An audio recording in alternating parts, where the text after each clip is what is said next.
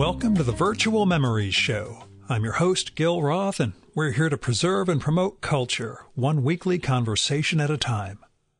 You can subscribe to the Virtual Memories Show through iTunes, Spotify, YouTube, Google Play, and a whole bunch of other venues.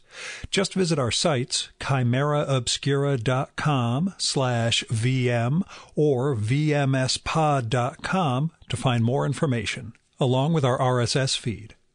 And follow the show on Twitter and Instagram at VMSPod. As I mentioned last week, I flew out to Grand Rapids, Michigan to visit one of my client companies.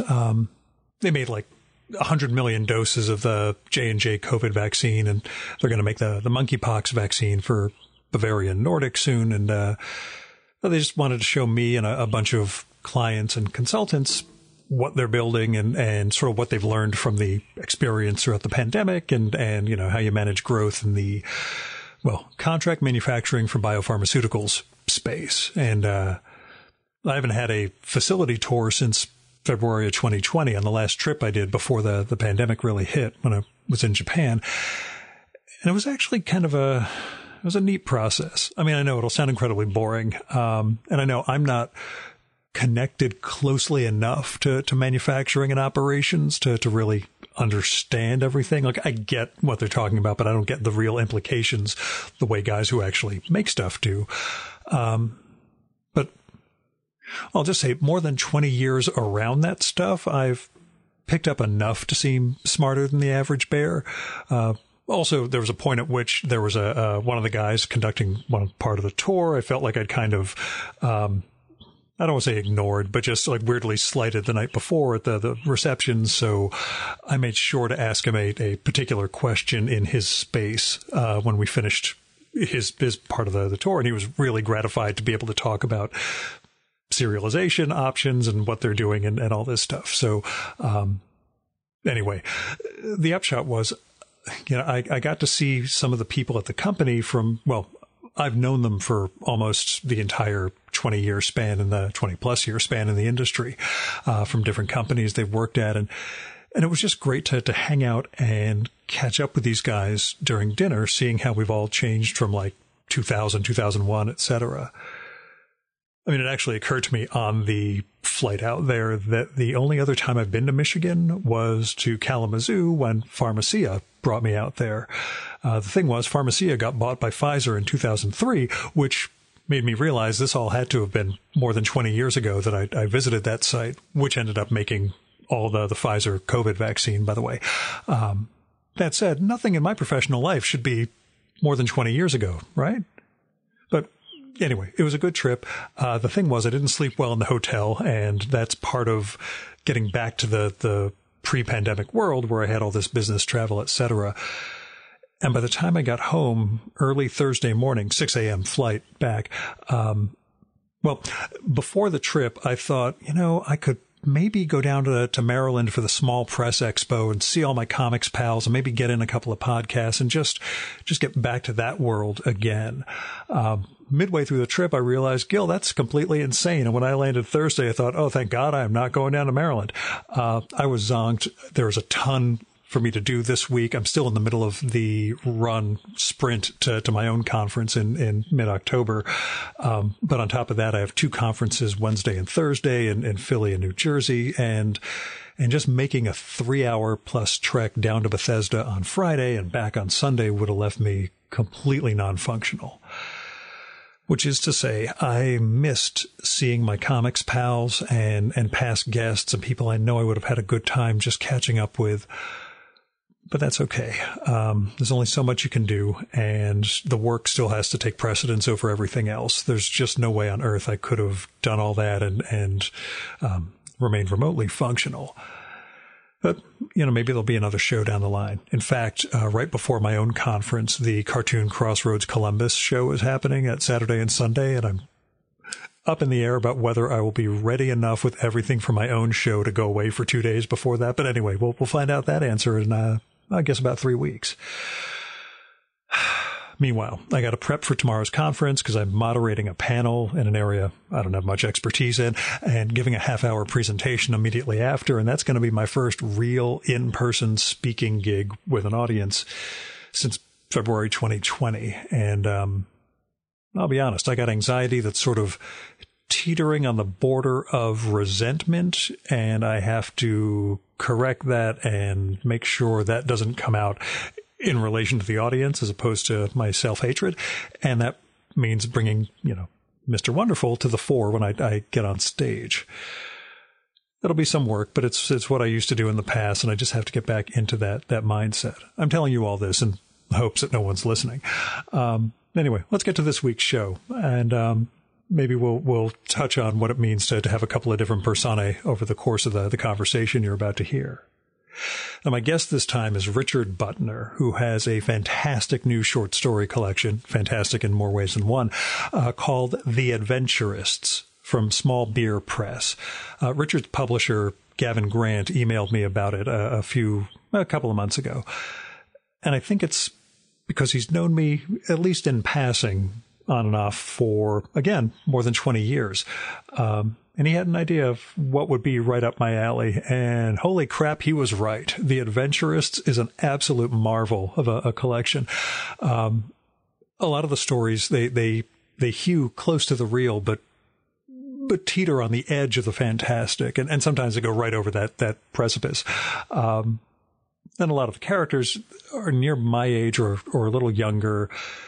And their stories involve something I'm really fixated on myself, which is reframing or reclaiming the past, but seeing it as another world, I guess. It's a really haunting set of stories that he's got there, and some of them are literally haunting in terms of ghosts, but it's a haunting set of stories, again, many of which involve that attempt at fixing something that was lost.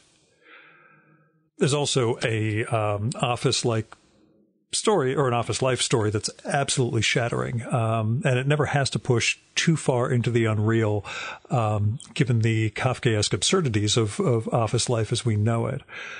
It's there are common themes throughout some of the stories, and we talk about that in the conversation. But each one of these pieces is a beautiful, strange, and familiar world. And by world, I should stress, Richard really evokes the environment in which his characters live. I mean, you can feel the spaces in which they move and breathe, whether it's that weird office or a Ren fair or childhood basement or backyard or the secret tunnel under your high school that you just discovered. Our past guest, multiple occasions, Christopher Brown, is friends with Richard and wrote last year in his field notes email, Richard has a particular gift for using old buildings and forgotten objects as portals and keys, conjuring a rare species of nostalgia that tells the truth. And that's why Christopher Brown is a real writer, and I'm some schlub at a microphone. But anyway, on top of all that, Richard's prose it's precise without being overwrought, and it's clear that these are stories he's lived with and crafted for years. The Adventurous was an absolute joy to read, and I'm awfully glad that Gavin at Small Beer Press let me know about it. Here's Richard's bio from the book. There's a more extensive one at his site. Richard Butner's fiction has appeared in Year's Best Fantasy and Horror, been shortlisted for the Speculative Literature Foundation's Fountain Award, and nominated for the Shirley Jackson Award. He has written for and performed with the Little Green Pig Theatrical Concern, Aggregate Theater, Bear Theater, the Nickel Shakespeare Girls, and Urban Garden Performing Arts. His nonfiction, on topics ranging from computers to cocktails to architecture, has appeared in IBM Think Research, Wired, PC Magazine, The News and Observer, Teacher, The Independent Weekly, the North Carolina Review of Books, Triangle Alternative, and Southern Lifestyle. He lives in North Carolina, where he runs the annual Sycamore Hill Writers Conference. We'll talk about that, too. He and Harry Houdini have used the same trapdoor. And now, the Virtual Memories conversation with Richard Butner.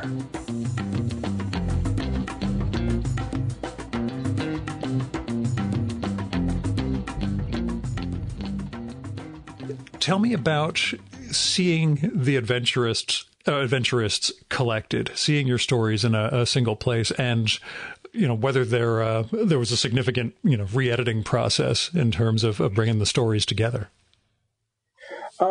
So a few of these stories have been previously published, but I'd say the bulk of them had not been published anymore. And so just to go back a little bit, I think either right at the start of the pandemic or maybe right before,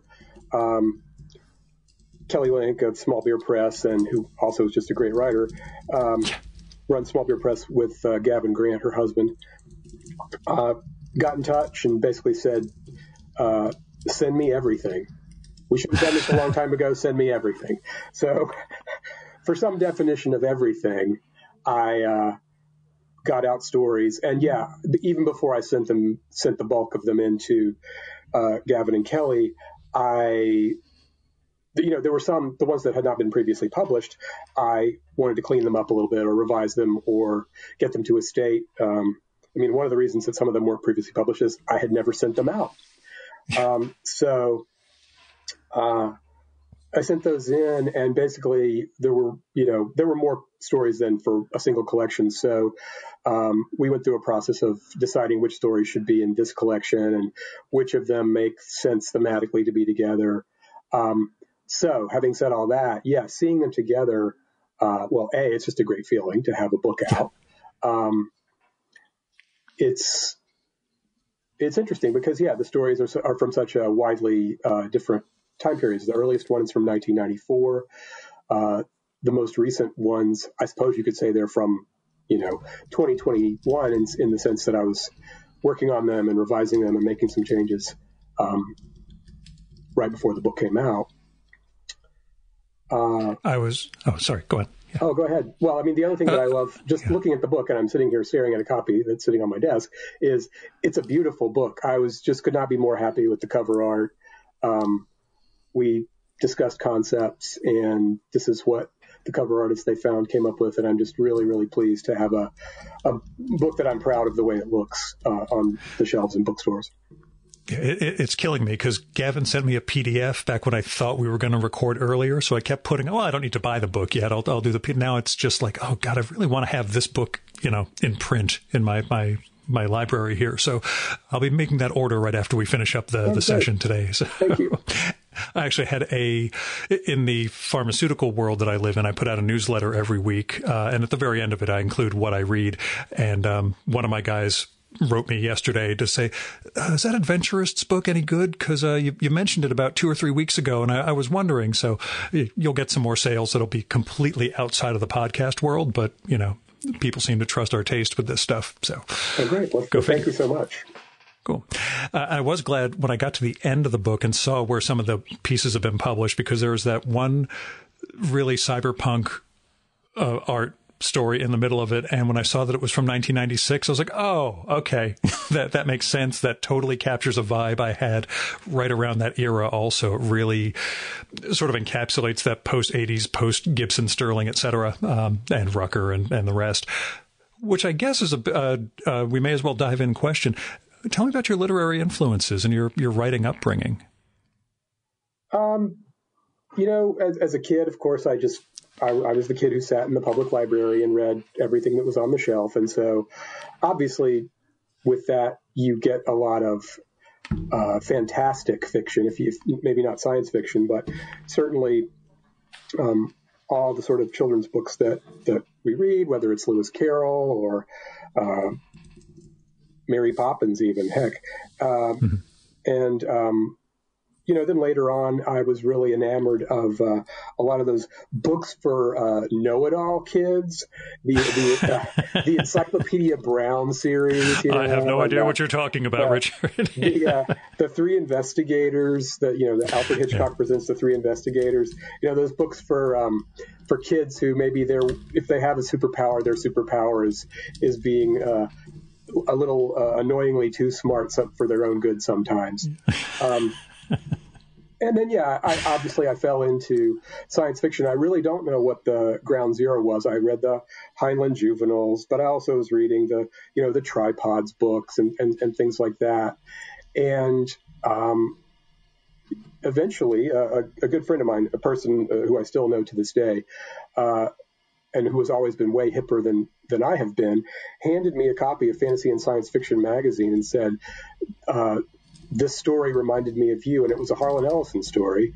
And frankly, I was a Harlan Ellison fanboy when I was a kid. Yeah. I read a lot of other science fiction, but that was the person I really paid attention to, whether it was his own writing or the anthologies that he edited or people he recommended. Frankly, as an adult, I am not that big of a Harlan Ellison fan for both reasons that have to do with there are reasons and his life. But I would be lying if I would not say to you that, that was probably the number one literary influence when I was a teenager. And then, but as with so many things, that domino cascaded a lot of other really, really interesting dominoes. I learned about the works of Jim Salas because Jim Salas had a story in one of the Dangerous Visions anthologies. And that's a writer who I have tried to follow through the years and has had just a really, really interesting career. And has put out just some really, really amazing work in all different sorts of genres. And I'm probably skipping something here, but the other thing that was definitely true is that I had a lot of different interests. I was interested in science fiction and fiction in general, but I was not the advanced placement classes I was taking were not the English and the history ones. They were the technical ones I took. I have 2 engineering degrees, and that was what I was doing for a lot of my scholastic life. So I didn't have the literary background maybe that a lot of my colleagues have. But I was also interested in theater. I was interested in music.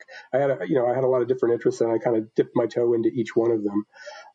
But when I was in school, in college, in an engineering program, I had very few free electives, but a free elective came up, and there was a professor who I'd read in this, student paper on campus who was a science fiction writer. I'd never heard of him until I read about him in the paper, but the article about him said that he'd won a Nebula Award. And, obviously from being an Ellison fanboy, I knew that winning Nebula Awards was a pretty good thing. And so that person is John Kessel. And I took his, one of the first writing workshop classes he taught. I took his undergrad writing workshop, and then I took the very first graduate level writing workshop class that he taught at North Carolina State University. And that I just couldn't think of a person who's been more pivotal to my fiction career than John. He was my teacher and my mentor, but we quickly became friends, just realizing what we had in common, what we were interested in. And we've been friends since the 80s. And from there, I just met so many other people, thanks to John, who've been influences. Karen Joy Fowler. Obviously, I eventually met Kelly because of a workshop, which we can talk more about. Definitely. I met Lou Shiner, who's a great friend and a great writer. All kinds of people like that.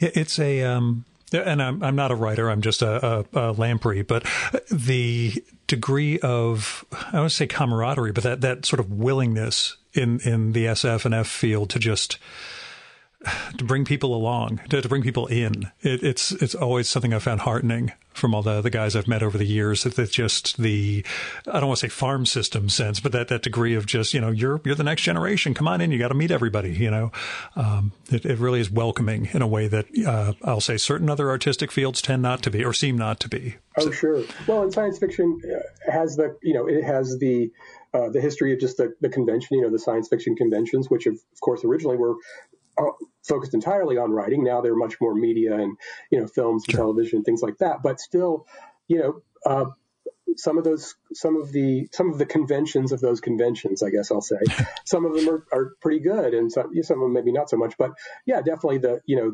you're a fan. There's fans and pros, but there's a divide, but it's a divide where like many of the fans are expected to become pros, and they get helped along and introduced to people and shown the ropes. And I don't think that happens in as much in mainstream literary fiction. Sure. I will say my bringing those two themes together. The first time I met Ellen Datlow was at ReaderCon a couple of years, in the before time. And when she met me, she said, "Did I meet you at a party at Harlan's?" To which I just burst out laughing with, no, there's little to no chance of that happening. But, no, we haven't met before, but we get to meet now. So, yeah, it's one of those things where everybody gets to meet at some point, and usually through cons and festivals like that. But tell me, you mentioned, organizing the stories or deciding on the stories with a theme in mind or a group of themes. Returns and reunions seem to be a big part of the adventurists, either returning to high school or returning to an old friend or one's hometown or home. I live in that same house where I grew up. I've been here longer than anyone else. So it's a very different vibe for me than for what a lot of your characters are going through. But can you talk a little about that as a recurring theme? Unless that's a theme I'm pointing out to you for the first time, and there's no way on earth that's the case, right? No, but it's funny you use that word return, because that's a word as simple as it is, and I think it's apt. It's a word that I had not thought of until I was just doing that reading. I was doing a reading in Hoboken, and an old friend of mine, Tim Folion, who's a great musician and now a psychologist, used that word. All your stories are about returns, and I really hadn't thought about it that way. I sort of think about like there's ones that are about time and going back in time, and there's ones that are about returning to places, but the capital R return, I think that's a great way to encapsulate it. I'm very Homeric, so I'm more of an Iliad than an Odyssey guy, but the Odyssey means enough to me that, the return. For me, I guess when the first time I had that kind of feeling, that is the kind of feeling I'm trying to capture, is when I went off to college, and I started having dreams about high school. And I'm like, well, okay, wait, I'm in college. Why am I having dreams about high school? Well, on one hand, it's the material that your brain has to work with, but on the other hand, it just this nagging feeling of unfinished business. And I think that's a feeling that a lot of people have. It sure feels like this place that I've left, there were some loose ends, and I don't even know exactly what those are, but I just have that feeling of unfinished business, that feeling of something that just wasn't tied off to my complete satisfaction. And so I really, I like exploring that feeling. It's very attractive to me. Did you move around a lot as a kid, or were you stable? No, I didn't. I'm very stable. The house I grew up in is still there. My sister and I co-own it, and my nephew is the caretaker while we still have it. I did not go to university very far away, but still, I don't know. There's that feeling when I don't visit my hometown that often, and so when I do, there's just that weird sort of like, it almost takes your breath away feeling of like the ghost towns, and it's not just one, of course, it's this whole string of them, the ghost towns that are either underlying or overlaying the actual current state of the town. I don't know, it's just like it's an image, and it's a feeling that I can't get away from a lot of times. Yeah, see, it's very different for me. For me, it's when I go back to places that I left for, when I go up to my old college town or something like that. But for me, I've just been watching the same trees grow for 50 years, and nothing changes in my town. Everything is basically, because of environmental laws, you can't really build much now. And it's I have to go somewhere else for change. It's a strange thing, but so many of your stories touched on that in so many ways that I found fascinating, just in terms of not just what the geography is, but how we change and what the years do to us, right. I suppose. Right. Yeah. So did you figure out what the unfinished business is, or is the book The Unfinished Business, as you discovered? I think that's just one of the, I like mysteries too, and I don't necessarily put the solutions on the page, and I think that might just have to be one of those mysteries that I'll never solve exactly. That's what life is. Yeah. Was there much, let's say, editing or re-editing of some of the older pieces, or even the process once you selected the more recent stuff? Did you really, either with Kelly and Gavin, or just on your own, really kind of refine before print? Well, like I said, there was an interval of time between Kelly saying like, "Hey, send us everything," and me actually sending stuff. And some of the stories that, like I said, I had written them. They had never really. I'd never gotten through the process where I wanted to send them out, and having that deadline and having it be something that was a little bit of pressure in the system actually helped a lot for me to like look at those stories and go, okay, what does this need, or what does it not need, and let's figure that out a little more quickly than I usually work, and get them out. And then once I sent them in, working with Kelly and Gavin, working with your friends can often be maybe not the best situation, but no, I had a great experience working with Kelly and Gavin on all the aspects of the book, from the text to the cover and the process. And there were a few sort of substantial edits, not even really edits, but just sort of, hey, think about this some more. Think about this part of this story some more. There were maybe a handful of those. And then there was, obviously some line editing and copy editing, but not overall very, very light-handed, not a lot of changes once I sent the things in.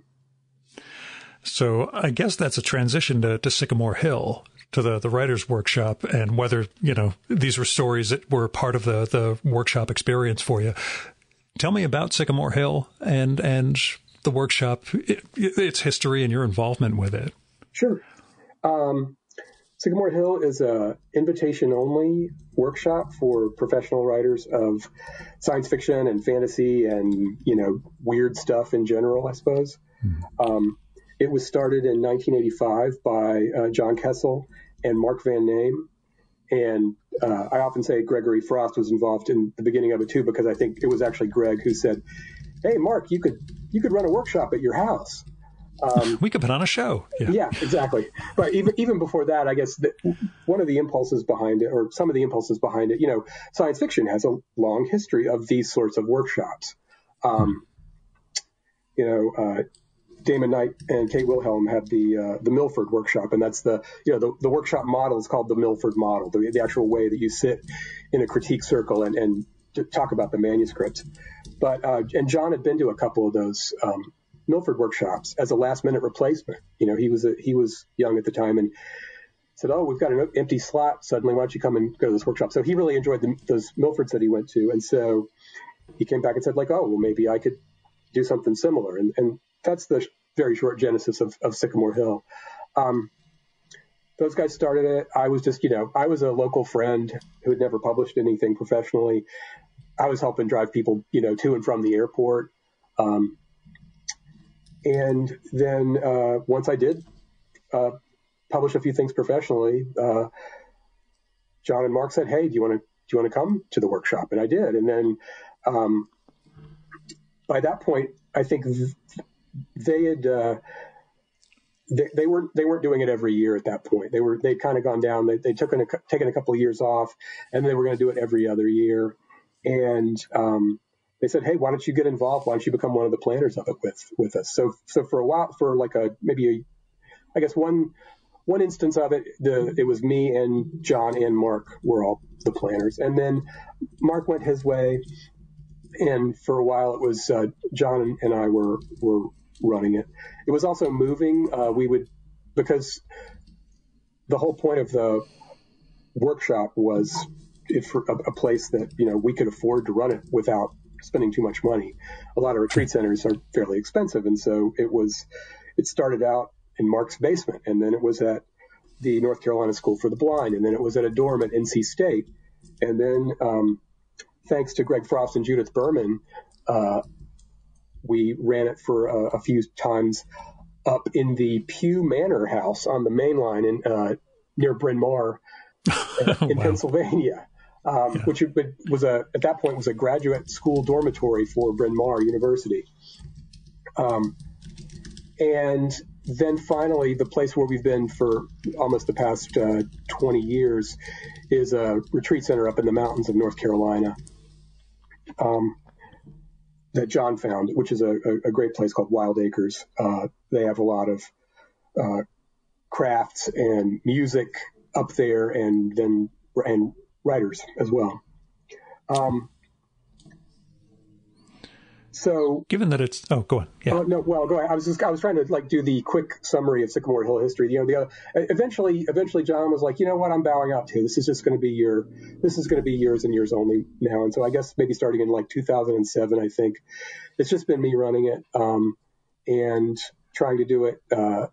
We've been doing it every year since I think 2005, maybe.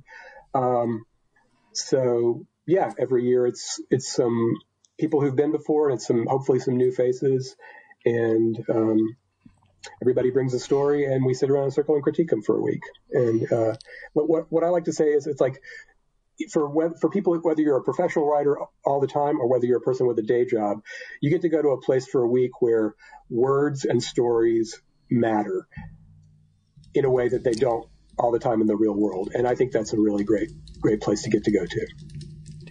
It sounds fantastic. And I remember reading Kelly Link talking to you about it and being filled with envy that I don't actually write enough to even tie myself into this world at all, which does raise the question, since it's invitation only, do people sort of drop hints at you periodically?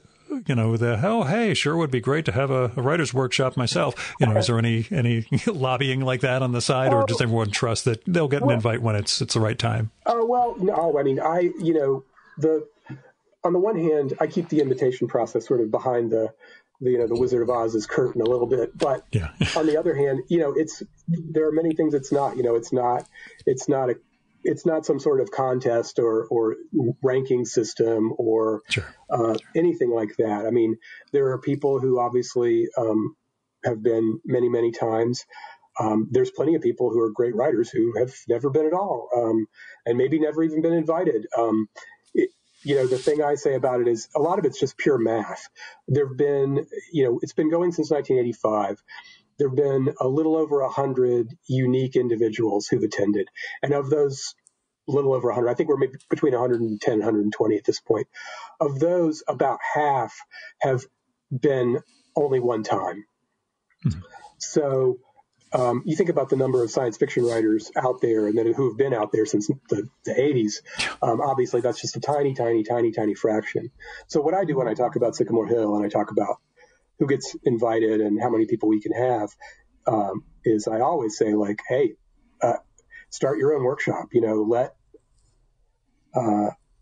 let other workshops bloom.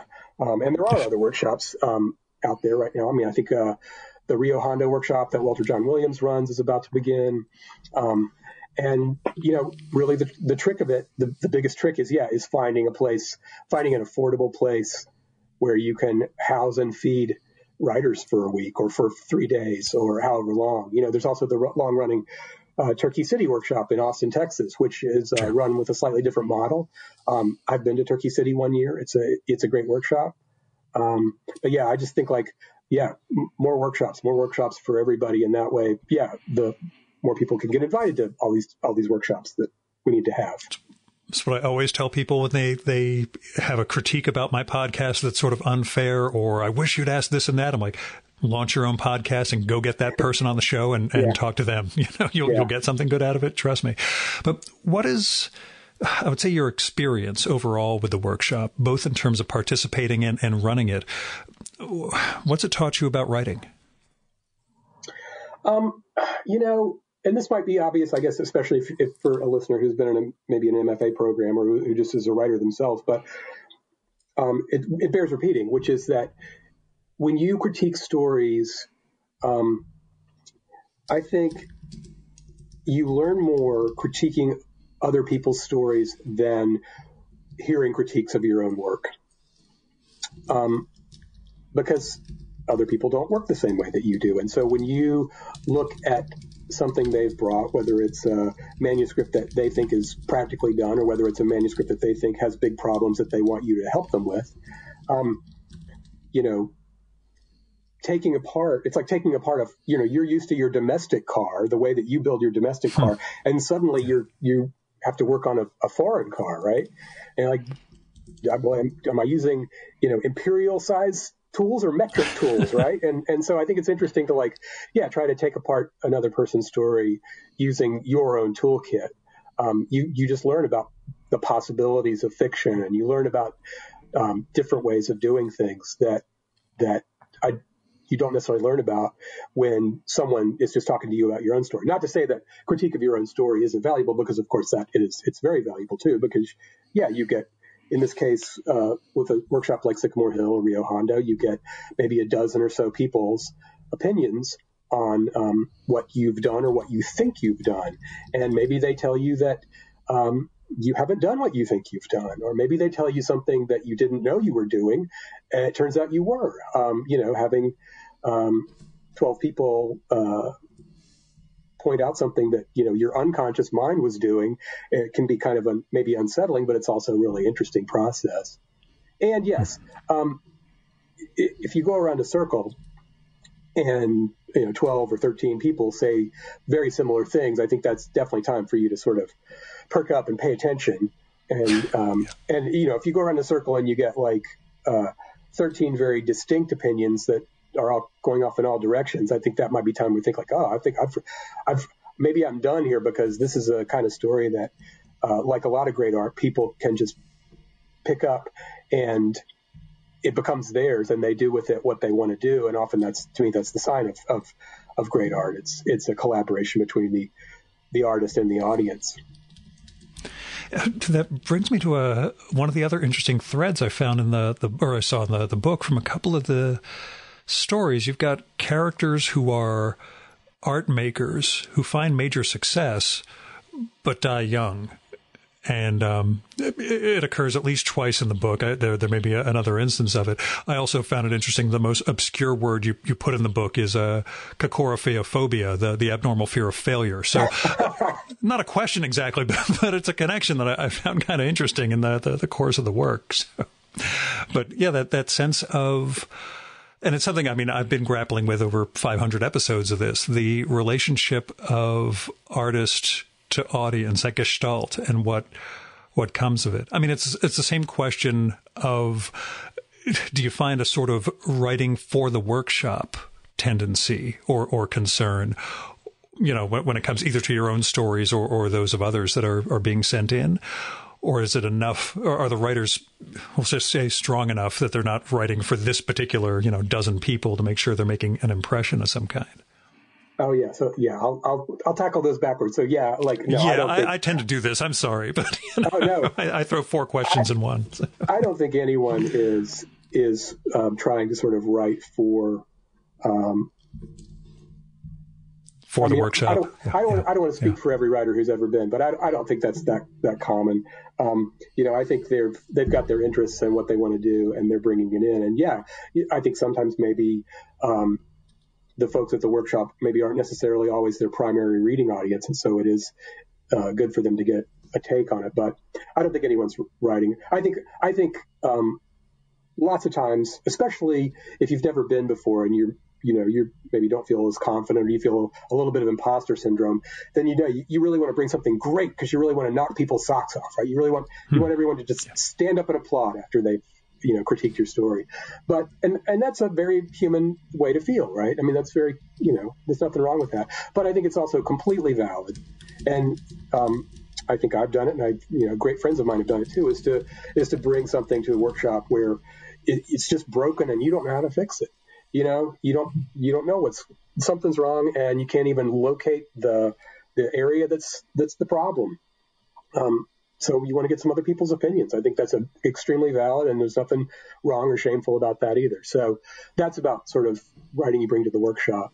Talking about sort of artists and success and failure, I guess I do have a an allergy or a phobia or something, and it's probably wrongheaded, but I have it, about writing about artists. I guess I've just read so much writing about writers, and I've read good writing about writers, and I've read maybe less than good writing about writers, and so I worry that I don't want to commit a similar sin, let's say. So in both the stories that you mentioned, there are artists in them, but they're not the focus of the story. The focus of the story are the friends of the artist, right?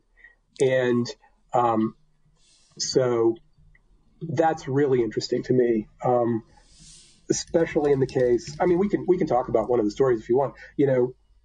Horses Blow Up Dog City, which is the story that I wrote in 1994, and it came out in 1996. It's, on the one hand, it's goofy and absurd. I mean, it's what an absurd world where a puppeteer becomes this global media sensation, right? I mean, that's just goofy on the face of it. But and there's lots of other goofy stuff happening in that story, with the extremely tall lute player who was based on an actual friend of mine who's an extremely tall fellow who plays lutes and other stringed instruments. And lots of other fun and Easter eggs are in there. But all that is sitting on top of this extreme sadness, right? And, the extreme sadness was that in 1994, Kurt Cobain killed himself. And a lot of my friends, a lot of friends in the music industry, and a lot of my friends worked for him, let's put it that way. And we were not all maybe the greatest at, let's put it, our emotional intelligence scores might have not have been topping the charts. Let's put it that way. And so I wanted to write about people who maybe express their emotions in different ways than a lot of mainstream fiction would have it. People whose emotions were underneath the waves instead of above the waves. And so that was what I was trying to get at with that story. Even though, at the heart of it, it's this goofy story about a world where a kooky puppeteer can become a media sensation. As you bring it up, it's weird that it didn't occur to me, in the process of reading it, but the relation of friendship and the characters who don't have friends in several of the stories, they are remarkably different tones for you. When characters have someone that they're reflected by versus the ornithopter stronghold, which are back to back, where characters are isolated and on their own, those are very, very different tones in your stories. I found the ornithopter to be the most haunting of the entire collection, weirdly, but probably because I haven't worked in an office in 8 years now, and I'm really hoping never to go back. But yeah, it's not just the return, but the return and the seeing and being seen by the people who knew you when. Yeah, and again, not a question, but well, no, but that's very perceptive, and I have never actually heard that before, and that's extremely perceptive about the stories where there is not a friend or a group of friends. They're the stories that are, I wouldn't call them horror. Ellen Datlow would get mad at me if I called them horror, but they're definitely the darker ones. Yeah, sure. Yeah. And I don't know that I've thought about it that way before. So that's really interesting for me to think about. I mean, do you stay in touch with friends? Old friends? Oh yeah. Yeah.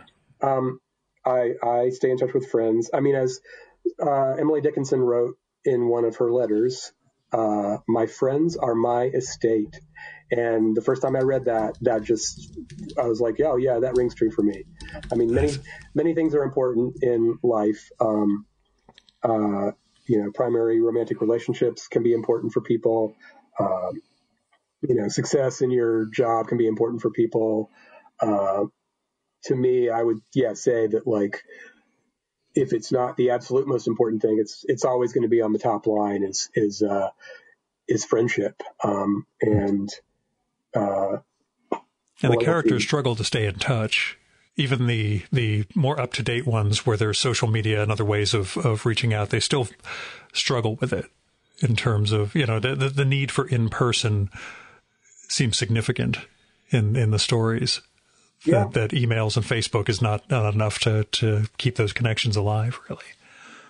Yeah. I say this as someone who dips into people's lives once a week and steps back out like this. So it's a different sort of world. Yeah.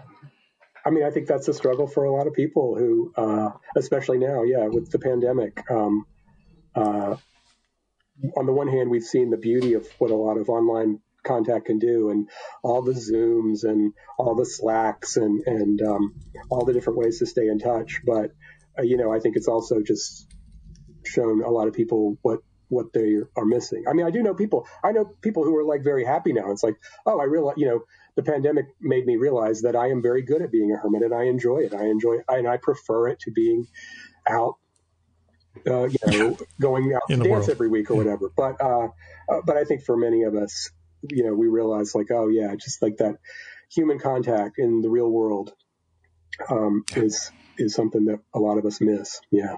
Yeah, that's why I apologize for not sitting down in person with you. But, we'll do remote this time. Next time you're in New York, New York, New Jersey, we'll sit down for a real conversation, face to face. But sounds good. But this is pretty good. So how's Sycamore Hill changed over the years? And I assume you didn't have in person for the first couple of years of the pandemic. Have you gone back to? Oh yeah, we just didn't. I mean, so 2020 and 2021, we did not have the workshop because 2020 was impossible. And then 2021, I think the retreat center where we have it, I forget what happened exactly. I think that it was the scheduling just didn't work out. Yeah. But this year, obviously things are much safer thanks to vaccines and science. Hopefully, I mean, we'll see, every day is anything can happen day at this point. It always was, but now especially it is. Oh, I'm hosting a pharmaceutical conference in mid-October for my day job, and I'm still in it's only 4.5 weeks away. There's no time for a variant to show up and wipe us out at this point. So right. I'm going to keep my fingers crossed we can actually meet in person and have a, hybrid Zoom for people who can't make it. But yeah, I try to build up my risk points. I try to hoard my risk points and then spend them, right? So this year I went to ICFA, the International Conference on the Fantastic and the Arts in Florida. And then I went to, I ran the Sycamore Hill workshop. I went on a trip to London, and then I went on a trip to New York and New Jersey. And now I kind of think I'm done for the year. I've spent all my risk points, and now I need to start building them back up again. I think just going to Florida in and of itself is, well, anyway, that's, we'll start editorializing if we go there. But, I hear you. But again, how's the workshop changed over the years? Right. So here's one obvious way we can look at it and see how it's changed. That first year, and again, I wasn't involved at all, it was John and Mark were like, well, let's get a bunch of our writer friends, most of whom were in North Carolina at that time, and a couple other people from out of state. James Patrick Kelly, a great friend of John Kessel's. Sure. Yeah. And it was all guys, and it was all white guys. So, the next year they ran it. They were like, aha, we will invite some people. We will like people from all over the country, and we will have women. So certainly, like on all the various axes of diversity, I think that's very slowly improved over the years. So that I just want to have a mix of all kinds of people at the workshop, whether it's gender or race or background or even the amount of time you spent in the genre. I think it's really interesting to have people who are veterans of decades of work, interacting with people who are, professionals, they're published professionals, but they may be at earlier points in their career, and all points in between. So that's definitely one way in which it's changed. In a lot of ways, I mean, yeah, and, obviously one of the things I write about is sort of like change and people who maybe aren't able to cope with change. So thinking about it in terms of the actual workshop,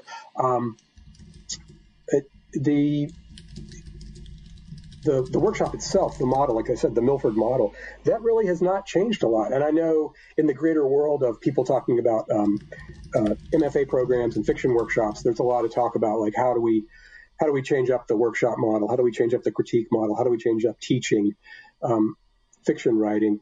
But as far as the actual sitting in a circle and taking time and really kind of bearing down on the manuscripts, I don't think that's changed a whole lot over the years. I think maybe early on there were maybe some controversial people who attended who maybe acted out in a way that I don't think people act out anymore. In the FNSF world? I find that hard to believe. I know, yeah. Yeah. Didn't I meet you at Harlan's party? Sorry, go on. I mean, the aforementioned gentleman did attend one year, let's put it that way. Yeah. But so it was not a year when I was in attendance.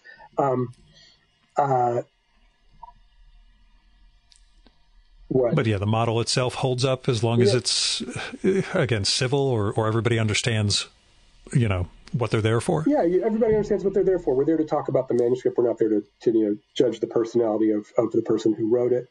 And we're there to be professionals. But we're also, we are there to like bear down on it. I think, we're very serious about what we do at Sycamore Hill. And for instance, this is kind of a minor point, but I think it's interesting. We probably take at least 2 hours to talk about every story, and sometimes a lot longer. And I know there's other workshops where just because of time constraints, they don't talk as long. I mean, you can when it's your turn at the critique circle at Sycamore Hill, you can talk for up to 10 minutes, and then you get cut off. And then once we're all done going around the circle and the authors had a chance to say what they would like to say, quite often then the freeform discussion starts up, and that can go on for a very long time, and really interesting topics can come up that don't just have to do with a specific story under discussion, but just with greater issues about what does it mean to do X, Y, or Z in the genre? What does it mean to if we take a real historical event and add magic to it? Is that okay? Is that not okay? What do we think about that? So lots of really interesting discussions can erupt just based on what's come up in the circle about a particular story. And as far as your engineering background, learning about group dynamics and how to make sure the balance is working. I guess it's more chemistry than engineering, but what's it taught you, I guess, about how to work with a group and how to identify, the variables or the factors in the group? Oh, that's a great question too. I mean, I do, the veterans who attend more frequently, obviously, are known quantities, and there are people who come for the first time. Maybe I don't know as much about them. I try to gather a little intel to make sure that we're all going to get along okay. I guess another thing I say a lot of the time is I don't mind pointful conflict, but I really hate pointless conflict. So it's good to have a range of opinions around the table. Sometimes I think it can be wrong-headed to try to get, as we can see from our current media landscape, there's a wrong-headed idea of both sides and things like that. But I definitely want a range of opinions around the table. I just want a range of opinions where, something positive and worthwhile is being generated from our discussion, and not just sort of pointless people yelling at each other. Right. We get enough of that in the day-to-day world. Yeah. So you mentioned stories that weren't included in the Adventurists.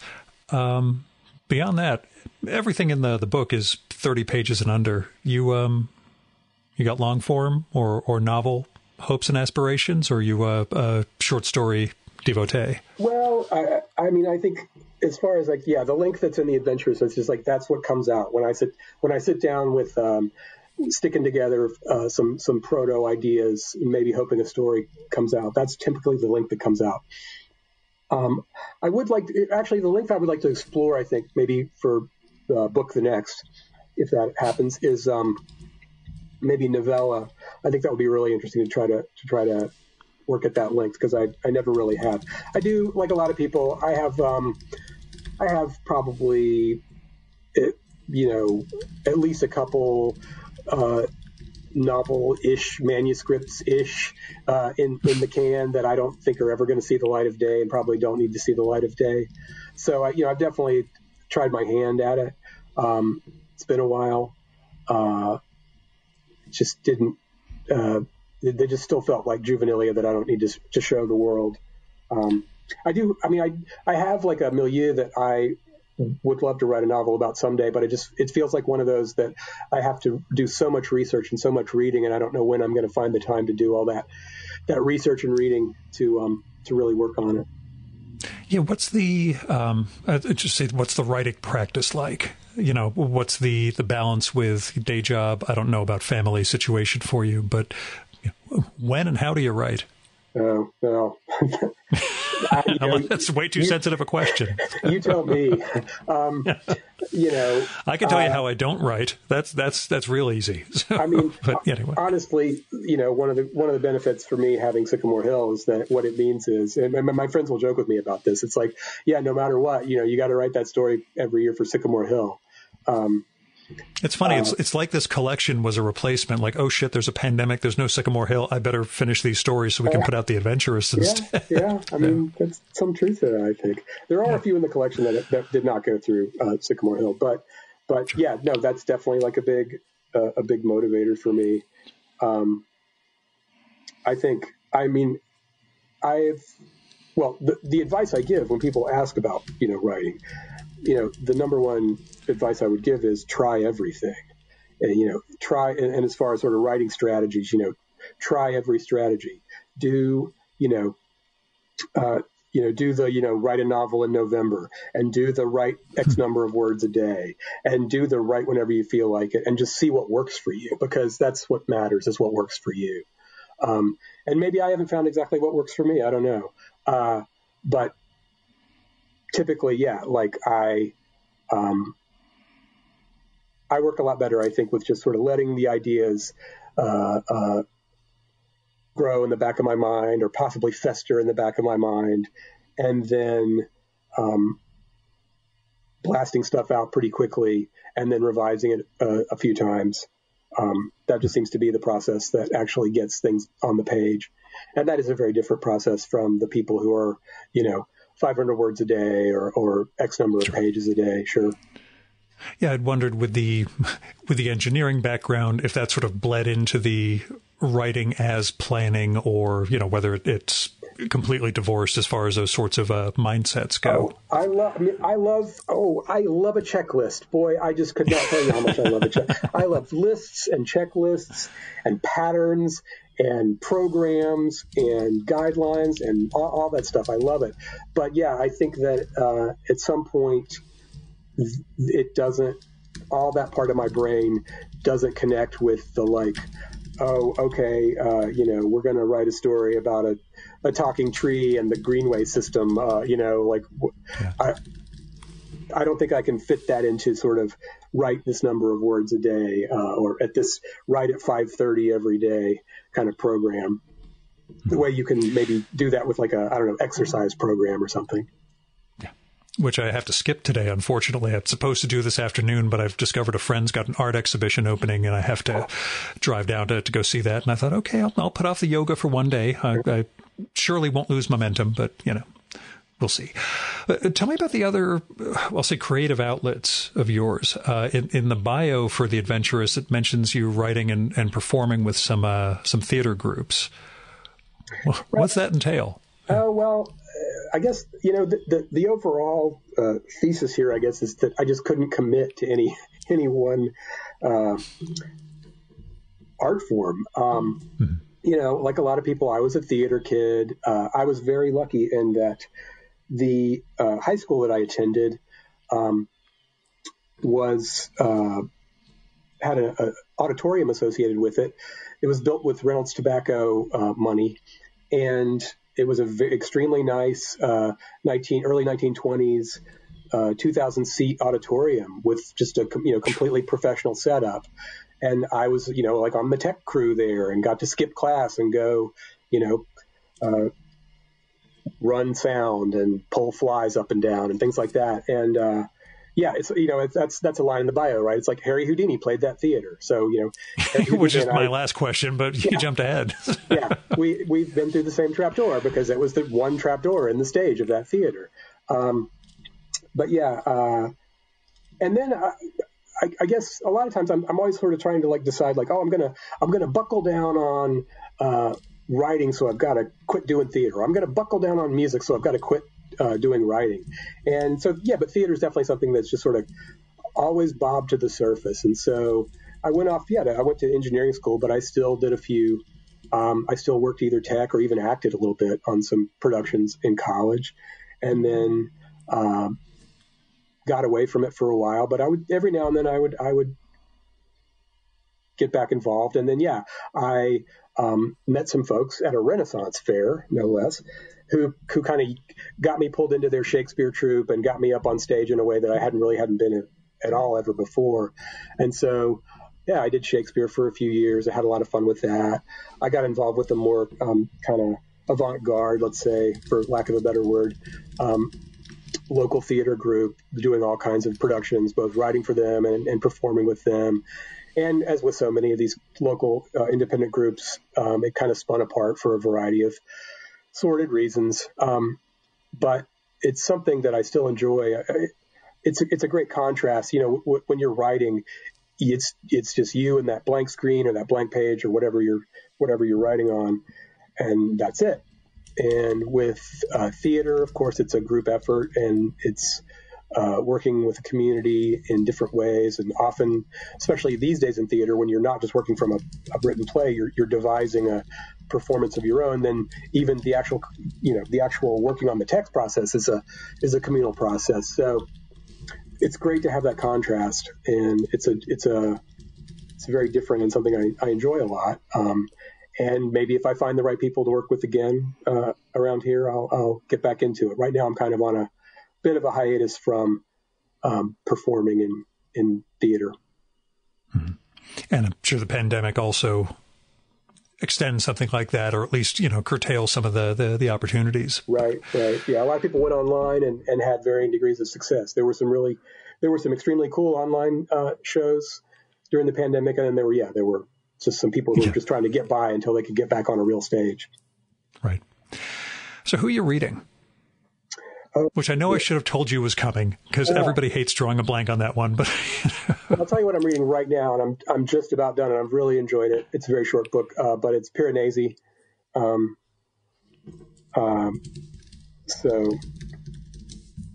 gosh, I'm drawing a blank. Is it Susanna Clark? Is that? Yeah, that's okay, the author. Yeah. Right, yeah, there it is. The one upside about doing these remotely is that I can look up stuff online while we're talking. Yeah. But yeah, Susanna Clark. Yeah. I've really enjoyed Piranesi quite a bit. Just such a great, it's just delightful. And I don't, like I said, I'm close to the end, so a lot of the mysteries have been revealed, but it's just great to read a book where you genuinely don't know where it's going. I hadn't been spoiled. I'm making air quotes when I say that word, but I hadn't been spoiled as to the setup, and it was just really delightful to not know what was happening and to have all the sort of possibilities. And then so often, that's a problem both with the mystery genre itself and just with the whole idea of mystery in fiction, right? Is that the mysteries are always more interesting and fascinating than the solutions or the revelations. But I think in this book, I'm actually really enjoying the revelation as well. So I'm really digging that. And other stuff you've read in recent months that you've just plotzed over? Yeah. Goodness. Well, so here's the thing.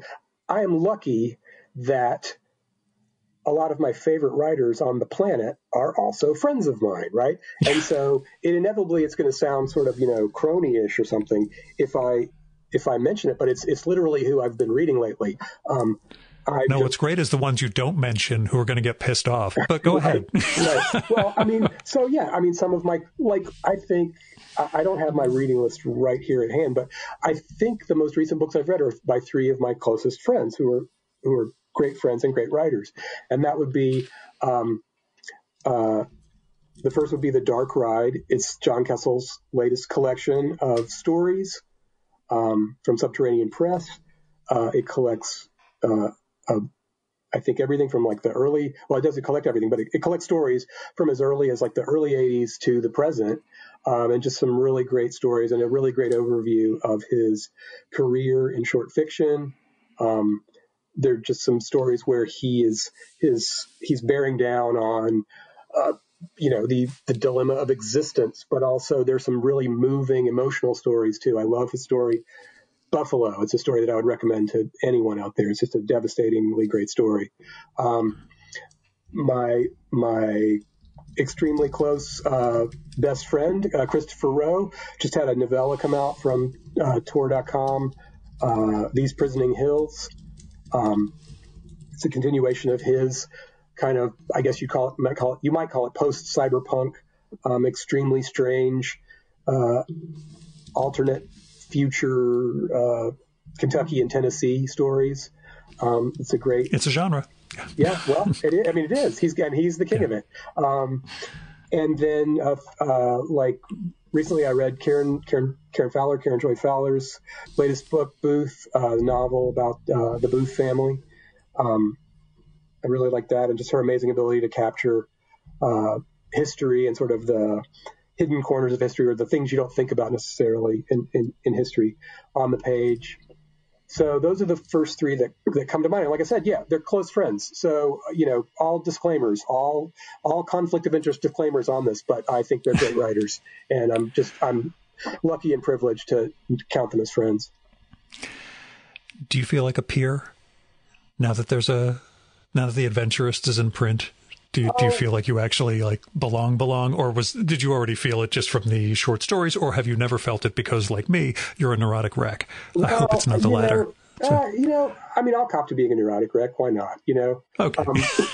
It's self-effacement is fine. Yeah. It's not uncommon, right? I mean, that's why they have the phrase imposter syndrome, is because a lot of creative people struggle with that, and they struggle with that whether they are at the beginning of their careers or whether they have tons and tons of output.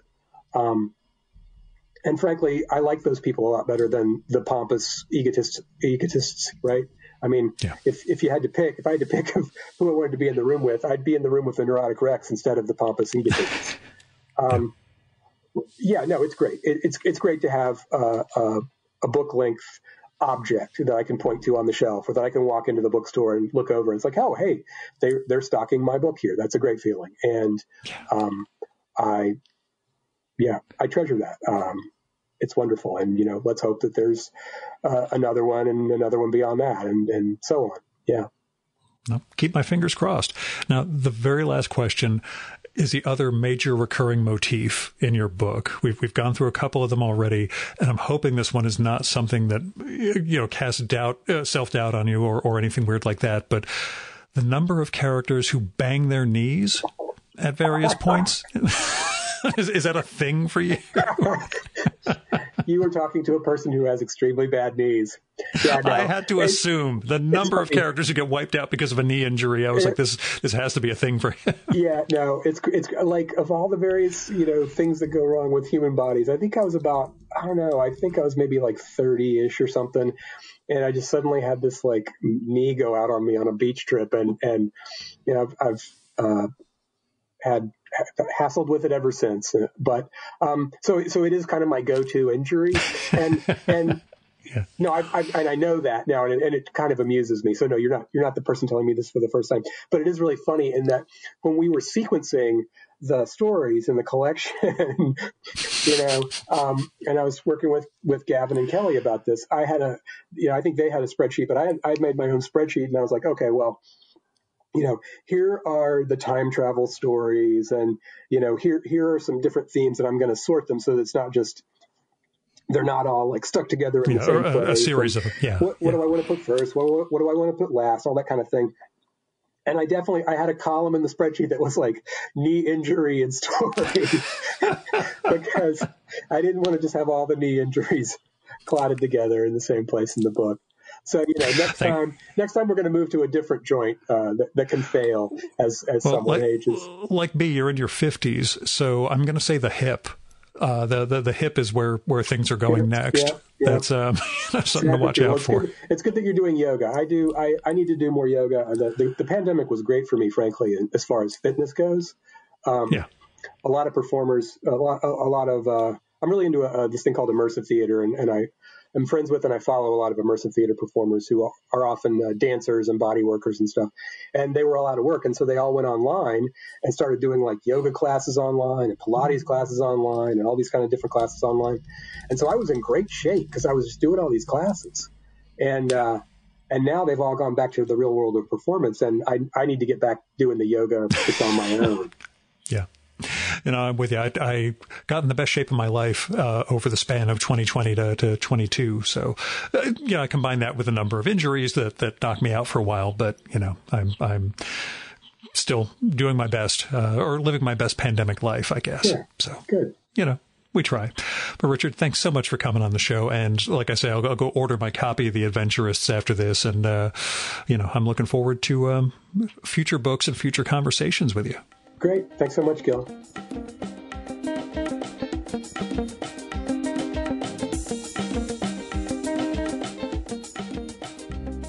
And that was Richard Butner.